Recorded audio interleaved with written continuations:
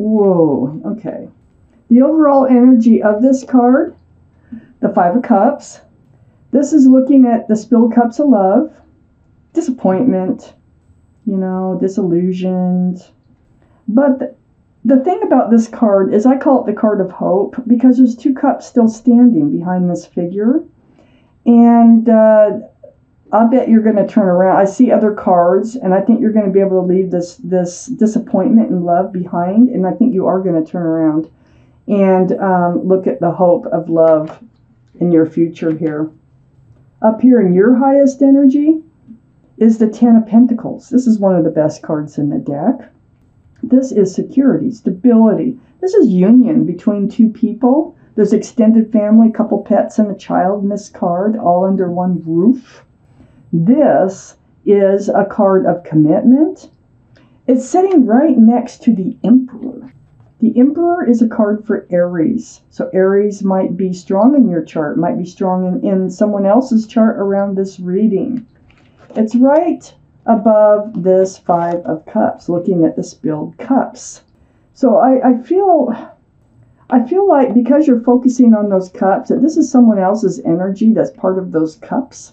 This is someone, male or female, that is pretty stubborn, fixed-minded, my way or the highway. Sometimes, in their energy, they're very well liked and respected by others. But that's, a lot of times that's their outward appearance.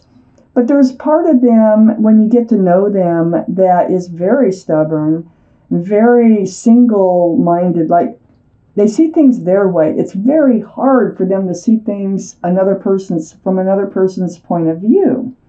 I feel like you might have had some sort of commitment going with this Emperor, male or female. They like to be leaders. They like things to be their idea. It's right next to the Hanged Man, the Emperor is. This is a card of enlightenment from the universe. So, let me look around that card. I see the Emperor, and I see the Knight of Swords. You're cutting that energy out. This energy is not going to stick around all that long. You're also cutting out this disappointment in love, which is right under the Emperor. I think this Emperor doesn't have to be Aries. It's just kind of a stubborn nature within them. I just think that this person wasn't right for you. You thought it was leading to a commitment, or you might have been in a commitment, but it just wasn't working. They may have said something hurtful, but somehow your cups got kicked over. Your love is just not there like it used to be.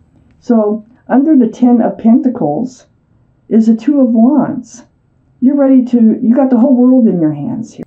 And you're ready to, see what's out there for you. You're not moving yet, and not in this card. You're standing there contemplating the world in front of you. So yeah, I feel like that this Emperor is connected to that Ten of Pentacles, but you are actually, cutting out this energy of being so disappointed and disillusioned and, in love. And I think it was with whoever carries this energy. It doesn't have to be Aries. But once you cut out your disappointment, you're going to turn around and see those two full cups. So there is hope because you're looking out over the world. You're regaining yourself. We have the Page of Wands under this Two of Wands. This is almost like you making a declaration. Like, hear ye, world. I'm coming out there again, and I am ready for a new life. This is like pulling it from the bottom of your feet, coming out your mouth, and it's like making a declaration. You're actually facing the Empress here. The Empress is the card for Libra. One of the cards for Libra, male or female. The Empress can be male or female.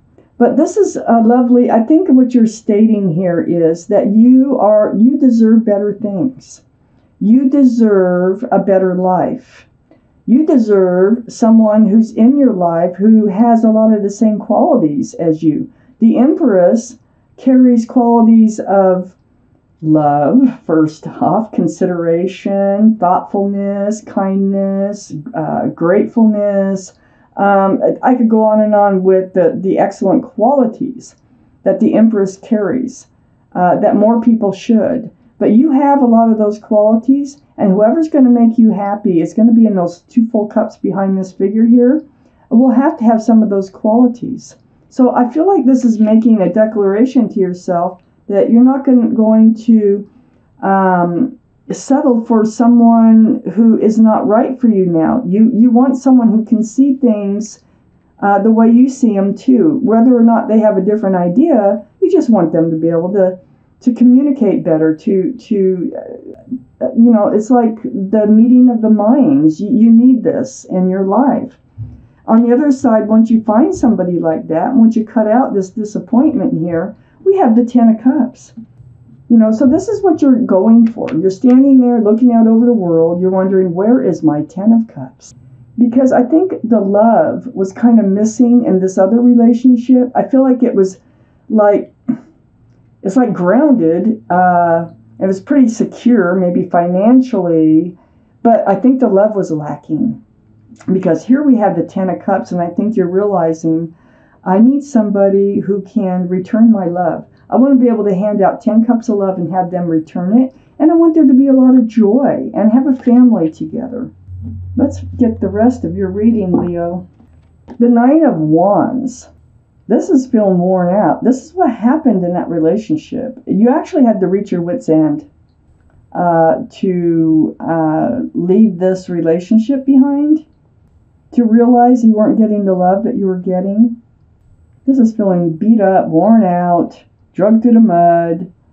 It's all over those wands. There's a lot of them there. It's right next to the World card. New cycle. So you're in this up here, you're looking away from this new cycle. You're actually looking at, so I think this is happening now.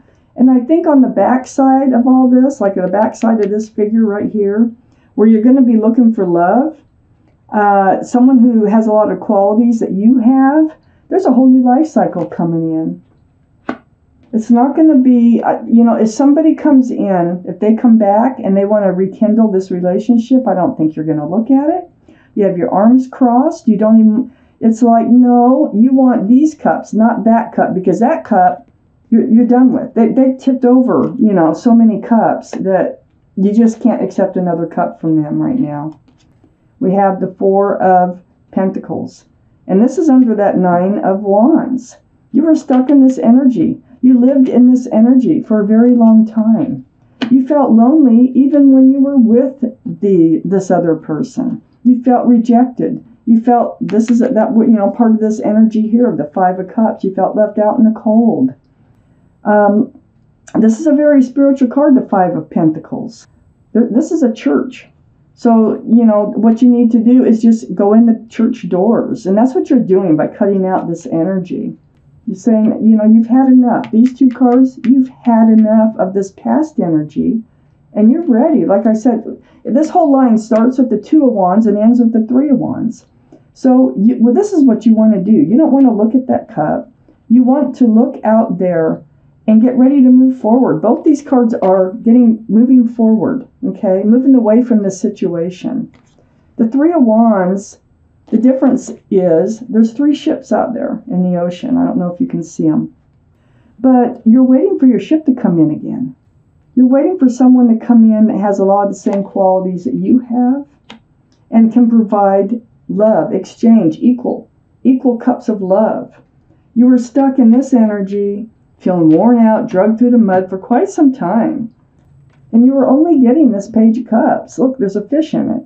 Pisces might be part of this reading, might be high in your chart, might be strong in somebody else's chart. But this cup is tainted. There's a fish in it. There's not a lot of room for love. I feel like this is kind of a cold-hearted person, just really like rigid and kind of matter-of-fact and, just the facts, and